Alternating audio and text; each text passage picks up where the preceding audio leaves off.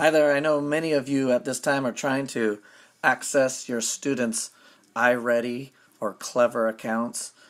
Clever accounts, many schools use it, has iReady, Accelerated Reader, and a lot of other resources in it.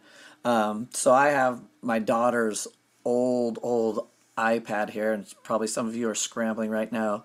But know this, I'm going to do it the easiest way for iPads and Kindle Fires and Microsoft Surfaces or whatever type of tablet.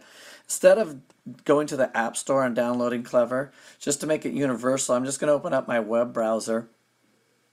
And in the web browser, just type in clever.com and go there.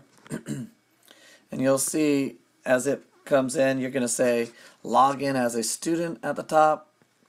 And at this time, it's going to ask what school you're from. So since Clever is used all around the nation, you just start typing your area.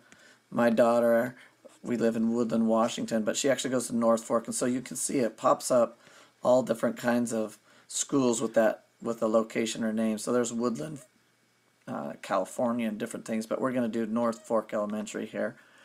And so it'll ask at this time, you probably don't have access to your Clever badges where it just scans their information.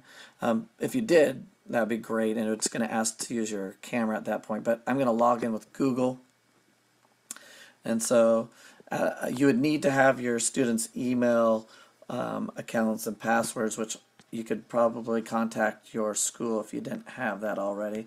But I'm going to go ahead and put in my daughter's account here.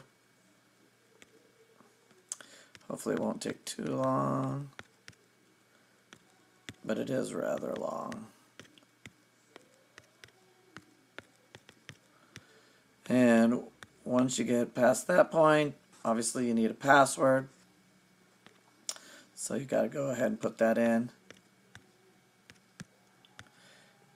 And if you have all that right, it's going to go ahead and pop open Clever. And give it a moment here. And you can see for Woodland we have iReady right at the top. They have our teachers pages, and down at the bottom we even have Renaissance Learning, which is our Accelerated Reader.